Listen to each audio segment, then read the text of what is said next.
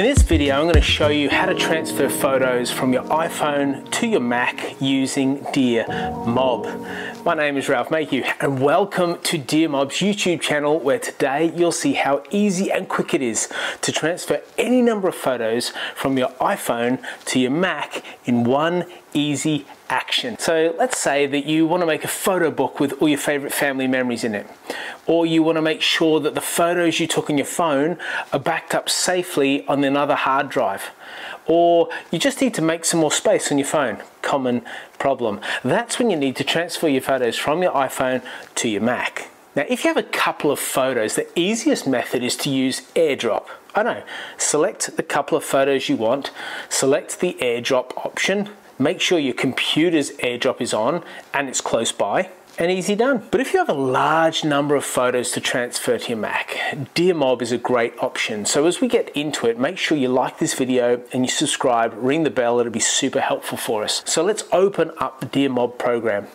You'll need to plug in your phone and enable both devices to trust one another, you know, like a loving relationship. Once your phone is registered, you'll see that in the top left-hand corner of the screen. Then you select the large photo icon. This will cause DearMob to search for and then display all of the photos on your phone. Now, in the left-hand window, you'll see your albums, and you can use these to navigate around the photos that are on your phone. In the right-hand window is the preview icons of each of your photos. You can use the albums in the left-hand windows or the grouping options to refine which photos you'd like to choose from. You can select your photos individually by holding down the Command key while you select, or several selections by holding down the Shift key to activate those selections. So let's transfer from iPhone to Mac all of the photos I took in November.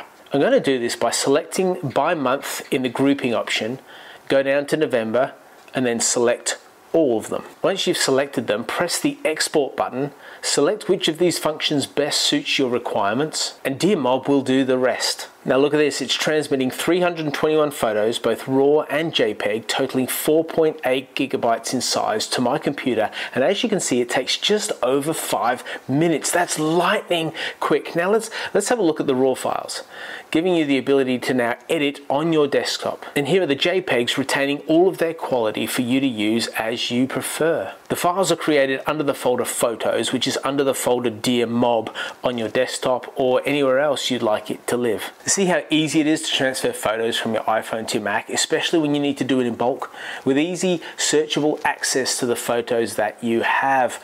If you found this helpful, please like and subscribe and have fun transferring your photos from your phone to your computer. If you have any questions or issues, please let us know in the comments below. Stay safe, have fun, we'll see you in the next video. Bye.